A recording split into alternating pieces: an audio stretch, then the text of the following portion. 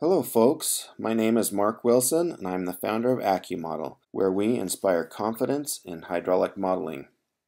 Recently I've come across some problems working in EPANET with using constant horsepower pumps, where if you put a control on the pump, it doesn't behave as you would expect. So here's just a simple model I created: reservoir, pump, tank, and some demand junctions. Here's the pump.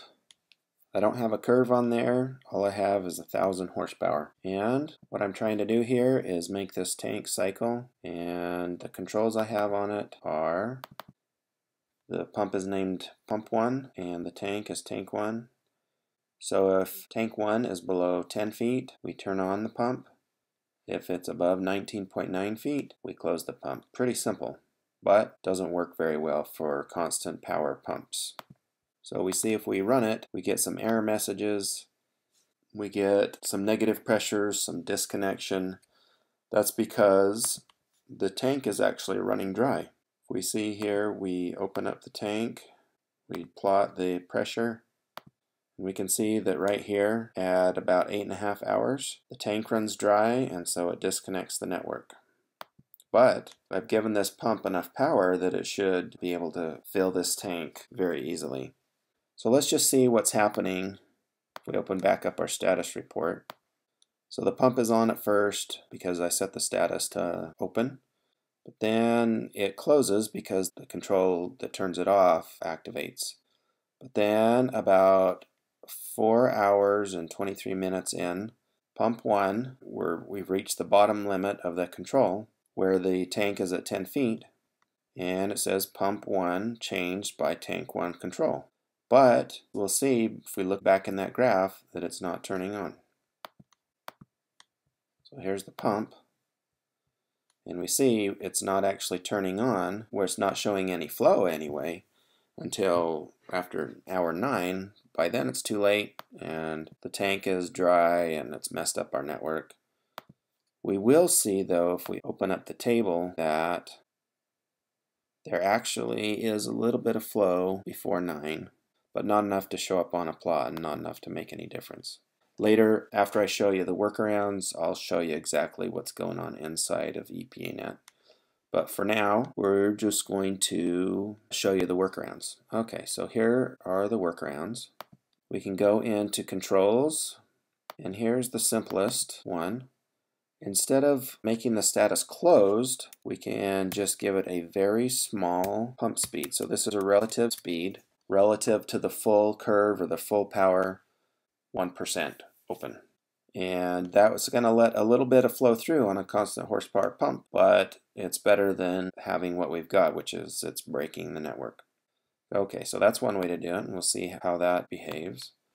So we hit run, and that run was successful. Let's just plot pump. We see that it turns on a regular basis. Let's plot the tank. We can see that it turns on about as we would expect it. Okay, so let's look at just one little extra thing here. Let's look at the time series for pump 1. And we'll see that we actually have, because we gave it a very small speed, relative speed, we do actually have a little bit of flow going through, but we're reading in here in gallons per minute. 0.03 gallons per minute is pretty insignificant. Even when it gets up a little higher, it's still pretty insignificant in our results. So I think we're pretty happy with that. Let me show you one more workaround, and then for those that want to listen in just a little bit longer, I'll get in a little bit more technical. So another thing we could do an open and close status on a downstream link. So let's just do that for fun, and we'll see how that changes things. So that downstream link is link 3.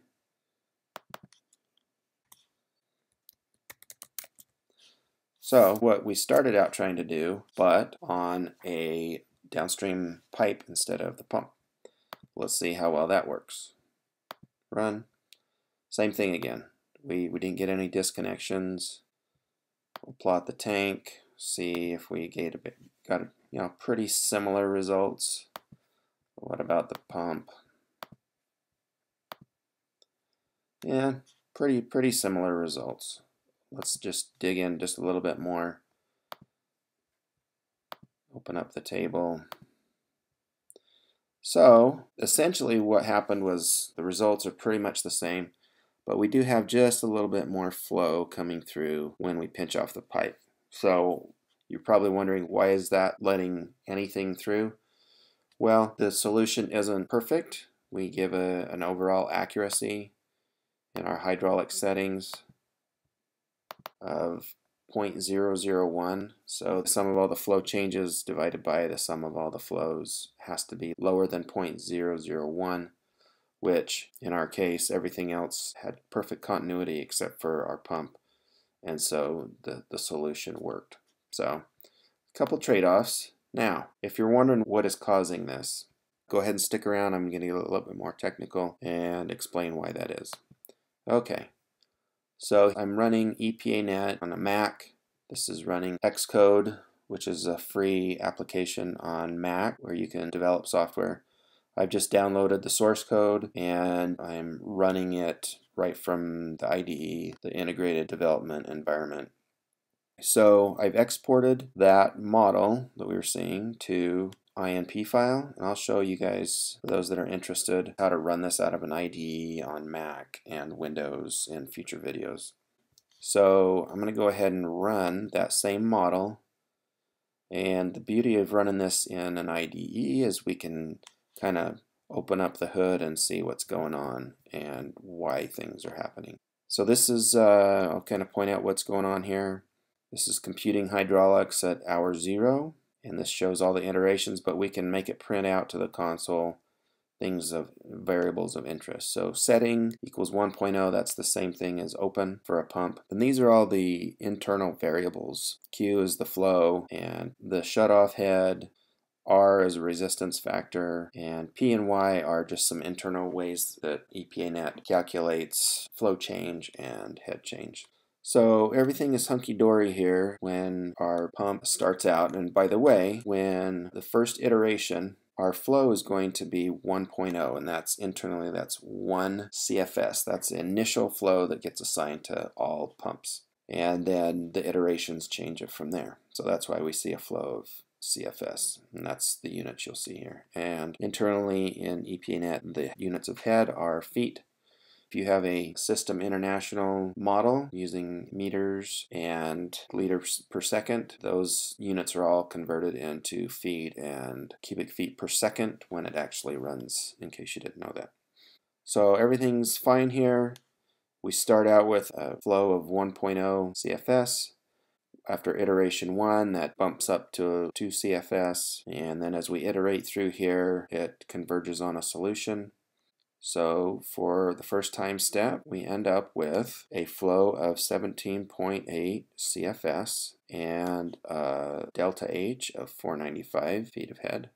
So now what happened was that filled up the tank and the pump shut off. So we have a setting of 0 that's equivalent to closed for a pump, and we'll just show here that everything's fine. But as we saw when I opened up the report at about hour 4.5, we see that we need some more water in the tank, and the control tries to turn it on, but we'll see hydraulics at hour 4.23. We see up here right before that time step setting 0, now setting 1.0, tries to turn back on. But what happens? First iteration, Q0. So after we've shut it off, our flow goes to 0. The solution solves, but even though the pump turned back on, flow is 0. Why is that? Well, the formula that EPANET uses, and I'm going to work with the open source guys and see if we can get an update to the code on this, and so that we don't have to use this workaround. But the current code, for lack of a better word, it blows up under this condition. When the initial flow is 0, it has a hard time digging itself out of the hole. This resistance factor just blows up and we're not able to get much flow out of there. So even though the setting is 1, it's open, nothing happens. We just kind of go down here through more time steps. We saw in the initial graph that it eventually turned on. So what's happening here is eventually, just out of sheer luck probably, as it iterates through and the numerical solution changes, we actually get a little bit of flow, and that kind of jump starts things. As we'll see as we kind of scroll down through here, we get a little bit more flow, a little bit more, and then at about time 12 hours, 11, 12, okay. So right before 12, we're still pretty low flow, but we're getting up there. We're reaching kind of a critical mass, if you will, of flow to where it's really gonna jump up here soon. So iteration 3, once we hit 12 hours, it does take a few iterations. 9, 10, 11, 12, 13, 14, 16, 17, 18. After 18 iterations, the R, we get a reasonable resistance factor again, and that lets the formula that's used in EPANET actually work, and we get a reasonable flow for that amount of horsepower that we're putting in. So that's what's happening. It's just the formula that's used for constant power kind of blows up if we're starting out our flow from 0. If you don't put any controls on it, it usually works fine, but if you've tried using controls that shut off the pump, a constant horsepower, constant power pump, and you're having problems with the controls, this is why. Anyway, check out our other videos, subscribe to the channel, like us so other people can find these videos, and hopefully we'll help everybody.